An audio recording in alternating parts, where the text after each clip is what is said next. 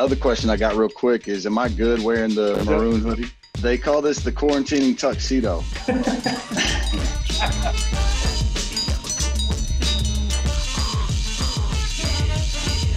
Now let's get to your presence on social media, and clearly that's impactful in recruiting, and we'll touch on that. But just from a personal admiration standpoint, every time I see J-Ham tweet, I'm like, man, that's how I wanted to say it. And it's just practice. What's your general strategy? It seems like just straightforward truth-telling and don't at me at the end. The nice thing about Twitter is you have an opportunity to proofread your own thoughts.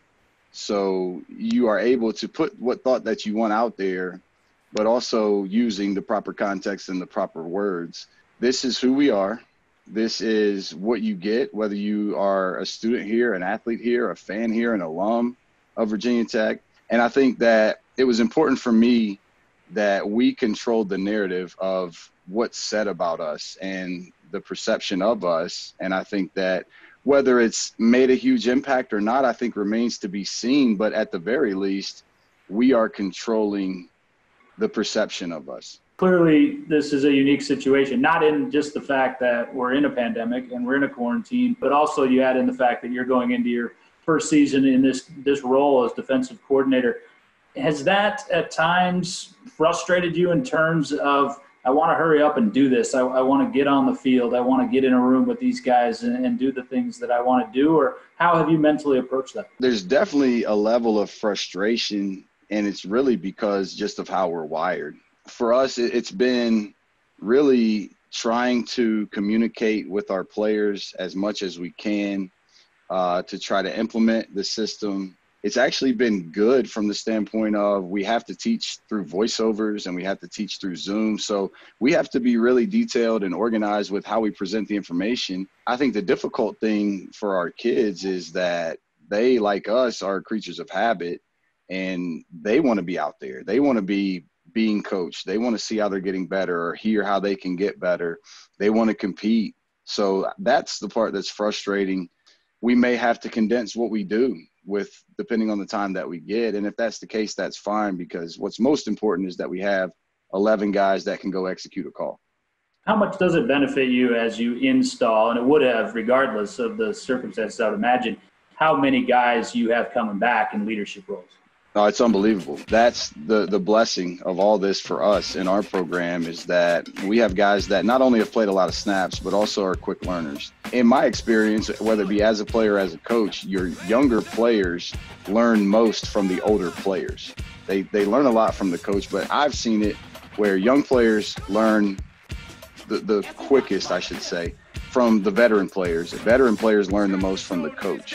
So that's been really good. And I think, too, with these guys being in contact with each other outside of our presence, they're probably having side meetings where the veteran players are discussing what we just discussed as coaches, which can be good. Ham, who are you most eager when you do get back on the field to see not only that they stayed ready, but use this time to advance and maybe become a bigger part of things than they were last year, even though you have so many guys returning?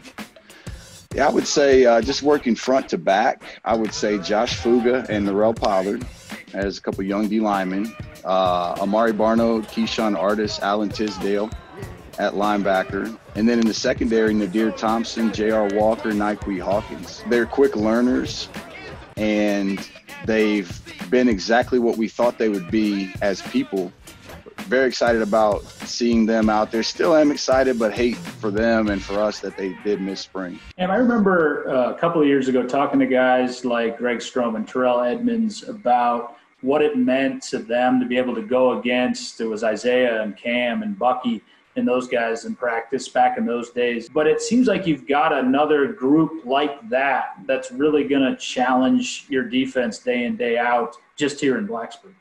It's the best thing that could happen at a college program. If your program is operating the right way, then the offensive players are going out on the field and saying, if I don't bring my best, then I'm not making our defense their best, and vice versa. And it's our job for each other to do that. I truly believe our kids are genuinely dedicated to helping each other and to doing for each other.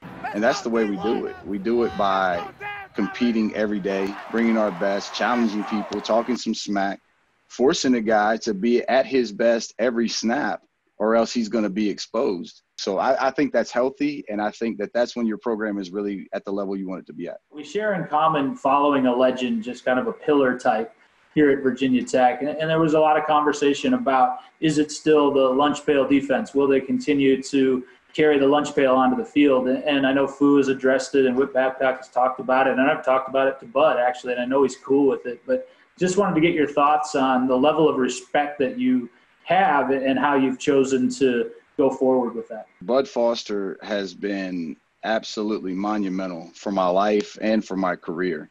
So the level of respect that I will always have and have always had for him will never change. I used to sit next to the defense in our team meeting room when we had the elementary school divider before our team meeting room got upgraded. And I would listen to him address the defense, and I would be like juiced all the way up.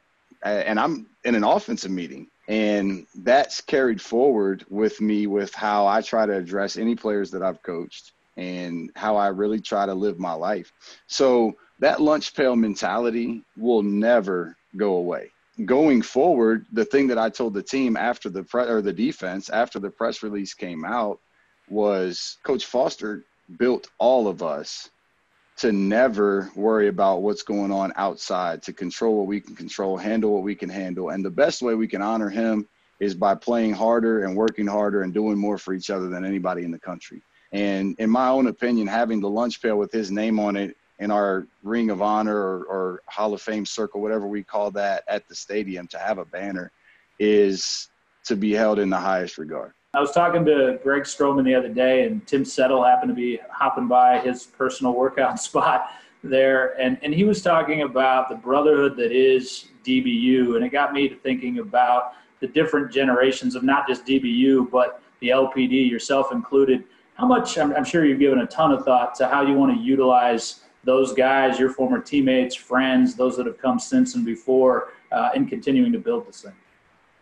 I think that any time that you can get someone who gave everything they had to this program when this program was in the palm of their hands to come back and talk to our guys who are currently doing that it's always valuable. And just like with actual blood family, if you have anyone in that family that can speak to you about having experienced the time you're in and give you some knowledge or some wisdom, or give you the true sense and the meaning of the pride that exists within that always creates value. And I think it's very inspiring for our guys to see just how much it means and also just how many people they can impact with it. You're at home. You've been at home. Looks like you'll be at home for a while. And at home, you and Brittany are expecting another, and you've already kind of got youngsters running around. What's the vibe like in the Ham house right now? Yeah, there's a lot going on. During the day, Mom is doing the homeschooling aspect of things. Our son's in kindergarten. We got through the first trimester. We're in number 2 now. So she's gotten past the food aversions and the nausea and those things. But our kids are 6 and 4. So they're just old enough to understand that there's a baby that will be coming. And they're trying to, my son he's been the older brother. But my daughter, especially, who has a lot of alpha female in her, she's already ready to take charge and be under control of all of us. Where do you rank in the hierarchy of who's running the house right now? I would say it goes mom, daughter, son, dog, dad. So you've got to interact with the players just a little bit, just to instill a level of authority, I would imagine. That's like my wife tells me that's the one place where you have say so. You're the man, Ham. Get back to it. Can't wait to see you. And in the meantime, stay safe. Thank you, ladies. Likewise.